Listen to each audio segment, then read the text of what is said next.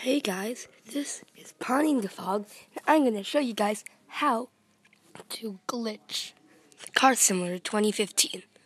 First, you have to go to Drive, then Free Mode.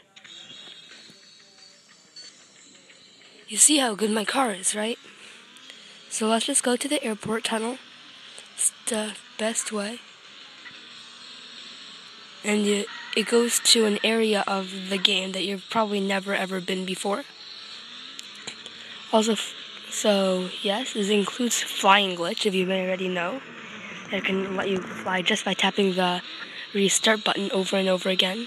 This car's top speed is 400 kilometers per hour, in case you're wondering. You can get it, the whole pack costs 5,500 in the store, and the car itself costs 3,500.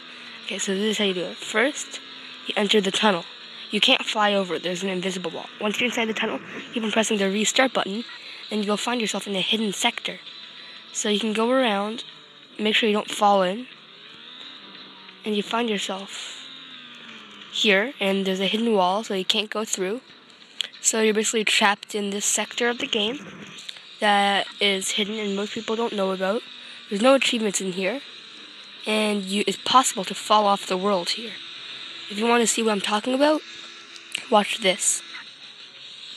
First, fix up my car, drive around, just find a part of the world that